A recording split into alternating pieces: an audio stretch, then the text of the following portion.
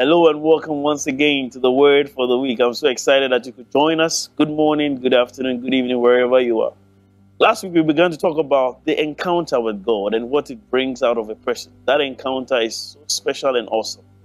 But there are a few things we want to get to know about God. So this week I want to share with you about the one who does not leave anyone behind. The one who does not leave anyone behind.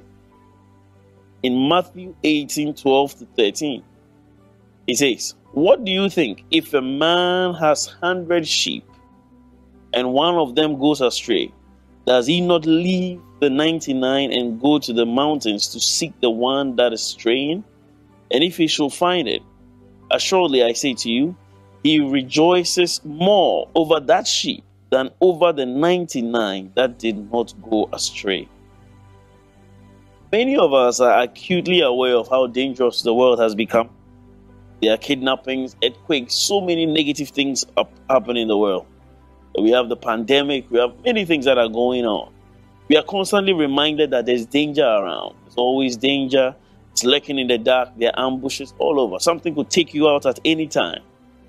People go about their daily businesses, minding their own thing, but sometimes you're just expecting that trouble will come from somewhere, some way, somehow.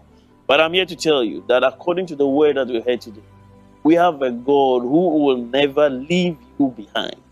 He will never leave you behind, even if you are locked in or strayed or locked up in any circumstance. He will not leave you behind. We've heard of stories of people leaving people behind when things were tough, when there was trouble in their lives. But we have a God who does not leave anyone behind, despite their circumstances. You know, in the story we just heard, it doesn't make economic sense. If you have 99, go looking for one. But that's the economy of God. He's so full of love. He's so full of joy when it comes to you, concerning you especially, that if he will not let one sheep go astray, then he will not leave you stuck. He will not leave you without help. He's going to come for you, and he's going to swoop down like the eagle and deliver you from trouble that you may have found yourself in. You know what? One lost sheep is all it was, but he came for it. What about you? He won't leave anyone behind. It doesn't matter what circumstance you will find yourself in. He has said in his word that he will never leave you, he will never forsake you.